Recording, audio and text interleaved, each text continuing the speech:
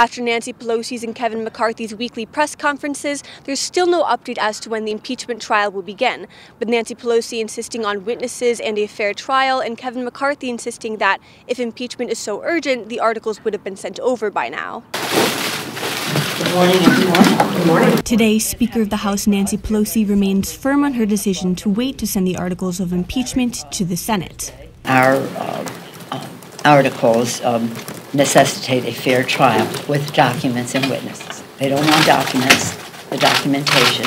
They don't want witnesses. But when will that handoff take place? I'm not holding them indefinitely.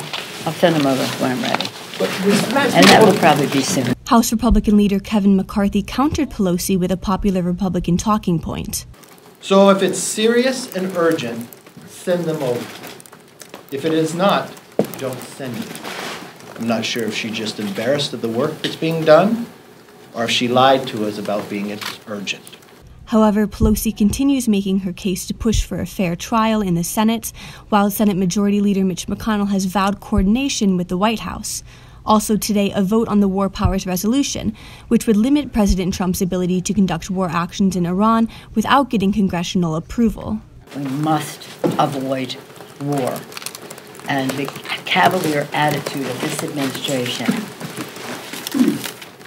it's stunning. But the vote isn't going without opposition from Republicans.